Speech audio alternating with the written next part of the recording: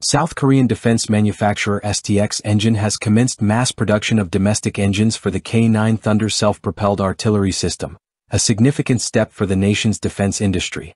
According to a report by Janes, this marks a critical advancement in Hanwha's strategy to strengthen its position in the global export market for military equipment. The transition to domestically produced engines offers several advantages over the previously utilized German MTU engines.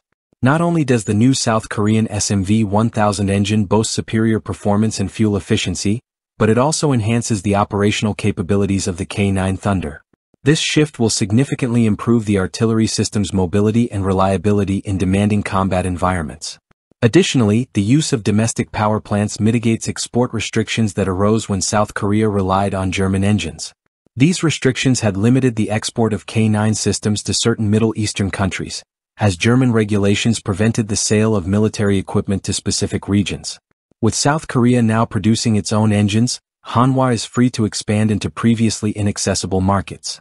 Hanwha's ongoing efforts to minimize dependence on foreign components extend beyond the K-9 Thunder.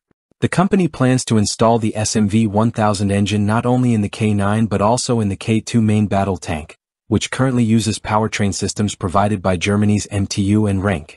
By replacing these with South Korean-made components, Hanwha aims to further boost its export potential and align with South Korea's broader, Made in Korea, initiative. This program, designed to reduce reliance on foreign suppliers, ensures that South Korean defense manufacturers like Hanwha can maintain a stable production pipeline, even in the face of shifting global political and economic landscapes. The move to integrate more domestically produced parts enhances both the export competitiveness and self-reliance of the South Korean defense industry. Hanwha's efforts to localize production come at a time when the demand for the K-9 Thunder continues to grow. Recently, Romania became the latest nation to procure the artillery system, with the Romanian Ministry of Defense signing a $920 million contract for 54 K-9 Thunder tracked artillery systems and 36 K-10 ARV ammunition replenishment vehicles. This deal makes Romania the 6th NATO member and the 8th international customer to operate the K-9. The increasing number of global operators further demonstrates the K-9 Thunder's versatility and effectiveness, positioning it as a leading artillery solution for modern militaries.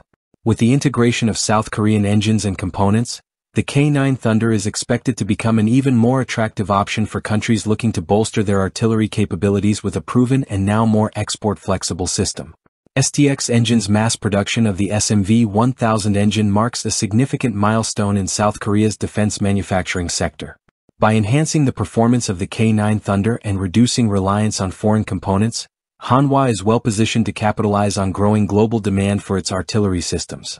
The shift towards fully domestic production aligns with South Korea's broader goals of strengthening its defense exports while ensuring that geopolitical restrictions no longer hinder its military trade.